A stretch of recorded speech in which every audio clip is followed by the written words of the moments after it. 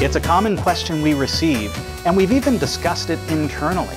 Can a Raspberry Pi microcomputer power a Minecraft server? Well, today we're going to answer that question and provide you with all the tools that you need to get up and running. The links are in the description below, but please follow along with us throughout this video, and you're going to learn how to set it up and see how it performs. Here's what you're going to need. A Raspberry Pi 4 with either 4 or 8 gigabytes of RAM, a very good power supply, and active cooling, since we're going to be overclocking your Raspberry Pi. To help get things started quickly, we'll use a micro SD card, but I want to be able to trust this storage. So that's why I'm going to go with a Kingston Endurance card, which is built specifically for write-intensive applications. This feature is brought to you by Ameridroid.com.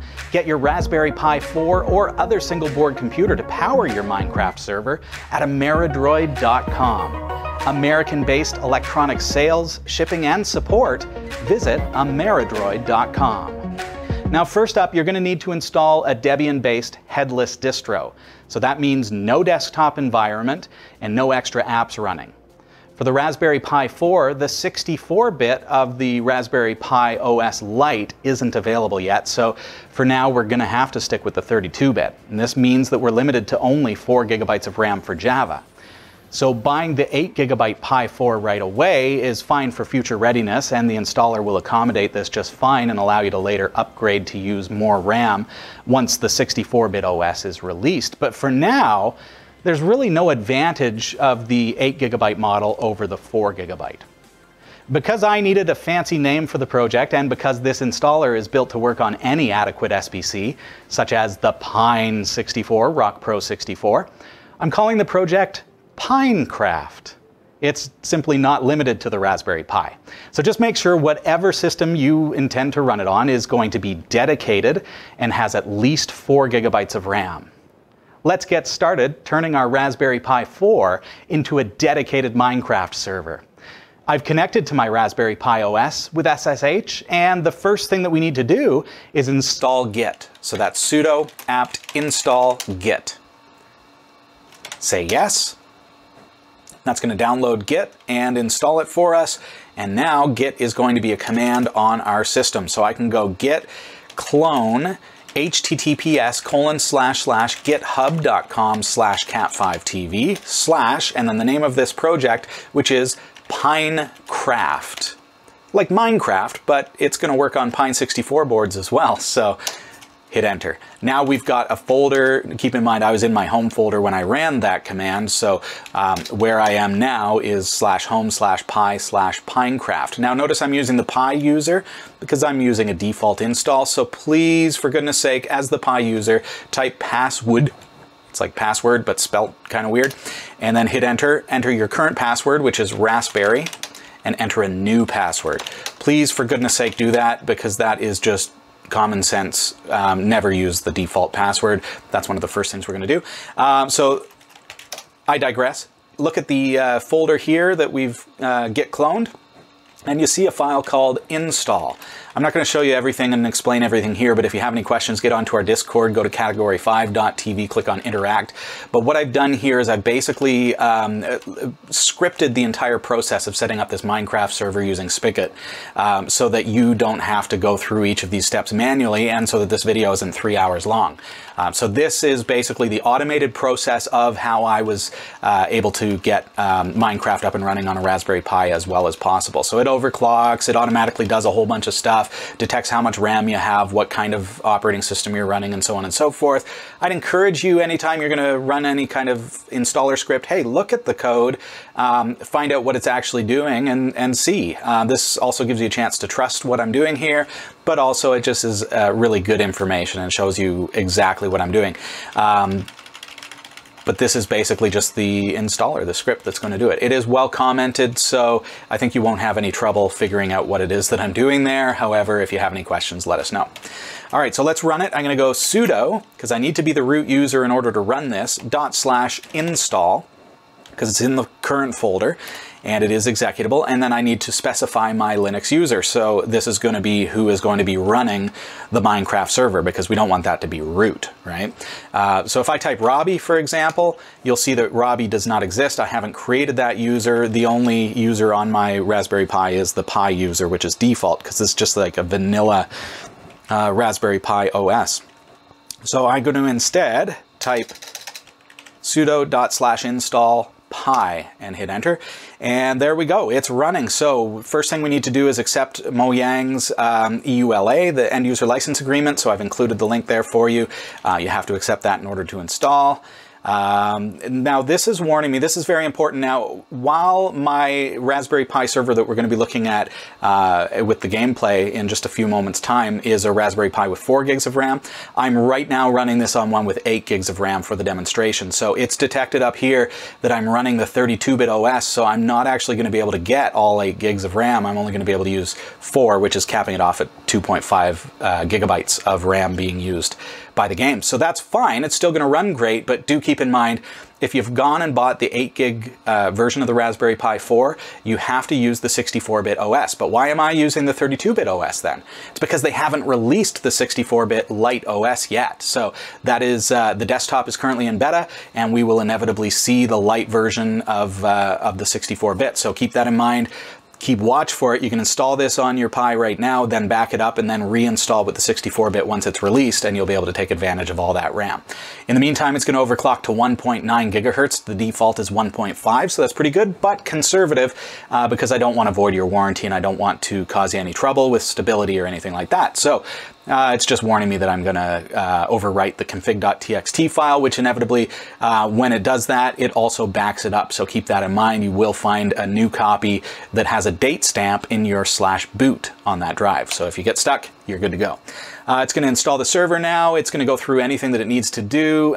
First of all, it's downloading the installer for Spigot, and it's going to go through this process. This is going to take some time, so I'm just going to warp through time.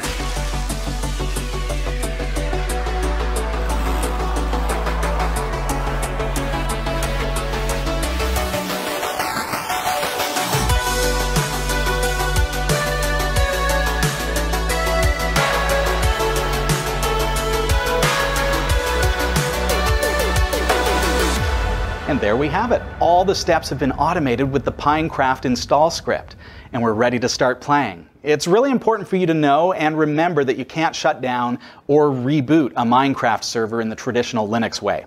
If you do, you're going to lose all the blocks that are in memory, possibly a day or more of gameplay. So Pinecraft includes a couple handy scripts, including one called Reboot and one called Stop. Minecraft is all set and ready to go at load as soon as you reboot. But of course we need to reboot, so we need to do that safely using the command sudo ~Minecraft/reboot. It's going to store all the blocks to disk and reboot the Pi. That's the command you're going to use from now on. Similarly, the stop command will safely store your blocks and stop the Minecraft server, but leave it running so that you can either then halt the system or run a backup or something like that. So both of these commands can take several minutes. Just keep that in mind because they're going to be storing several days possibly worth of blocks that are in your RAM to disk. So now that the new Raspberry Pi Minecraft server is rebooted, it's time, it's like the moment of truth. Let's try to connect.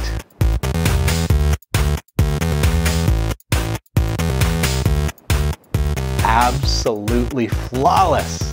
Fantastic. Well, when we come back after the break, we're going to give it a real-world test, connecting several players to a Raspberry Pi 4 Minecraft server. Stick around.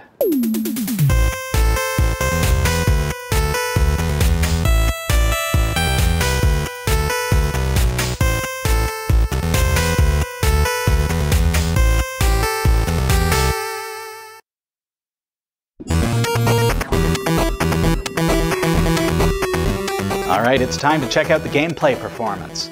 Notice that we've got the CPU and RAM stats at the bottom of your screen, and that'll remain for the whole demonstration. All right, so I'm here at Jeff's place, and just going to kind of quickly run around to show you that this is performing very, very well. So this is a Raspberry Pi 4 is the server, and I've overclocked it to 1.95 gigahertz. It's got 4 gigs of RAM and a Kingston Endurance micro SD card. All right, so I wanted to show the performance with just me. Everything looks pretty good, and here at Jeff's place, Jeff, I guess things should be performing poorly here, if anywhere, right? Because you've got all these animals and stuff and lots of mobs. That's correct. Yeah, I tried to build a base that was busy enough with lots of elements, and so there's lots of animals making noise in the background. I wanted to try and tax the server out. Yeah, okay. So let's see what happens as we start to add players, because I think that was one of the questions that came up when you and I were first discussing this project was, you know, how many players are going to be able to come on here? All right. And I think I'm last to join. There's Mangled Fox 70. Yeah. Oh, yeah, Jeff. Maybe it'd be nice if you could join, eh? There he is. Just a random voice. All right. Hey, the one. So check this out. So we've got. So we've got 1, 2, 3, 4, 5, 6, 7, 8 people online at once on a Raspberry Pi 4 server. And a chicken and a whole bunch of animals in the background. And I'm not seeing a single glitch at all. No glitches. Bye. It's hard to see right now because it is late at night. And in order to... Wow, you're good. In order to speed through the night, we all have to have a bed. And Jeff only has the one bed at his place, so... Yes. All right. All right. So we can follow the one. Oh. Okay, you've got a shield, I do not, but I'm going to be like your videographer. Nice. Done. Oh, creepers, let's avoid that. Yeah, these are the guys that if you get too close, they explode. Oh, and you're being followed by a spider too. And a bunch of creepers. Oh, that was effective. And I see an Enderman, the shadow of an Enderman. Oh, somebody's... Oh. No. Oh no! Chaos ensues. Yummy. Oh no. Okay, and I used the bed at your place, so.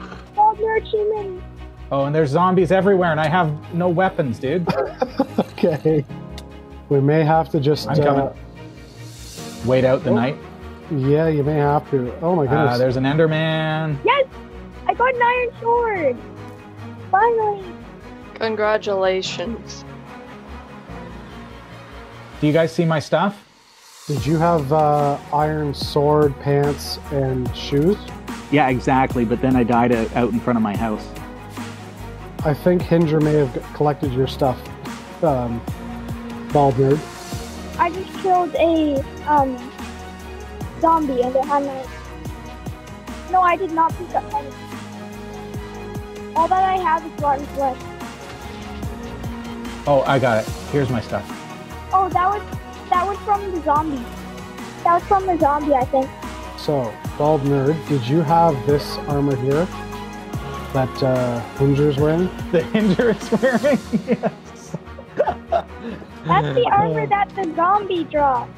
No, that was the armor that I dropped. Yeah, the zombie picked it up. I did not know zombies could pick up wood. Our viewers can see that the performance is like, this is probably better than More Timer you would know because you've played on a lot of online servers. How's the performance of our Minecraft server on a Raspberry Pi compared to some of those online servers? Better, actually. This is better? Yeah, I would agree.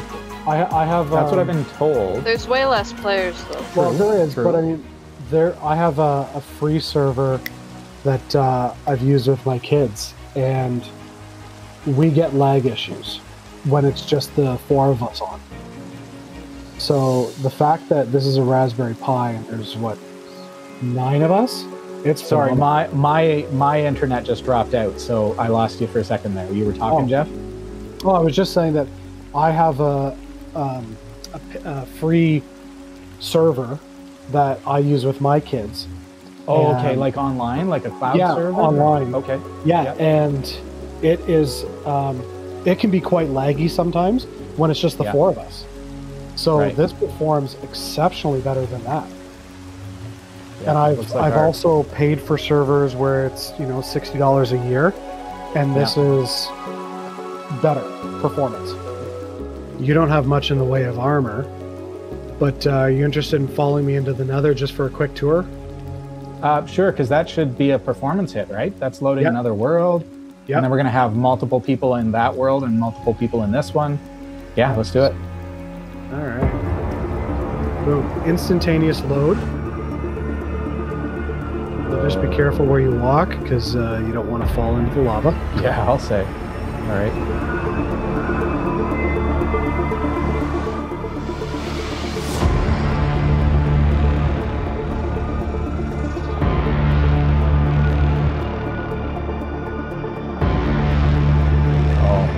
So look at the world gem. Now, why is it... That's not snow. That's like from Stranger Things. Yeah. It's the like weird stuff ash. that's just kind of floating. Yeah, okay. I'm just astounded that... What happened? Don't swim in lava. That is not recommended. What was that? Where did you die? The Nether. Were you here with us? Yes. All right.